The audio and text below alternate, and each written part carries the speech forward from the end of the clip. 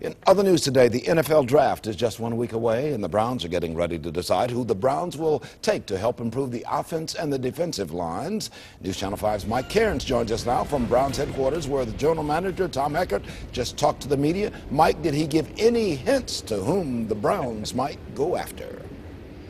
Well, I'll tell you what, Leon, I've had the pleasure of covering every one of these pre-draft pressers since the Browns have come back to town. And if anybody in there thinks that they can tell me the direction the Browns are going to go on draft day, I've got an empty lotto card for you to fill out, and I'm going to run with it and play it this week. But yes, Tom Heckert met with us this morning for about 45 minutes. As you can imagine, a variety of topics discussed, all centering around what the Browns are going to do with that number 4 pick. Is it the cornerback? Is it the quarterback? Is it the running back? Well, here's what he had to say about that a little while ago.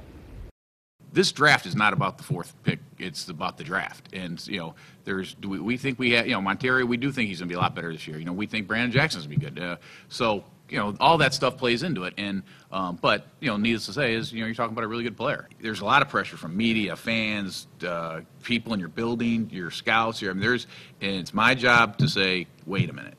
It's not the right thing to do. A lot of it is luck, and it's like every year you can't expect to get 5 starters, 7 stars. It just doesn't happen. I mean, you look throughout the league, no matter what, it just doesn't happen. And so, we've been very, very fortunate here that, and, some people say, well, they're starting because we weren't very good. Well, that remains to be seen. We disagree with that, but we think they're starting because they're good enough to start.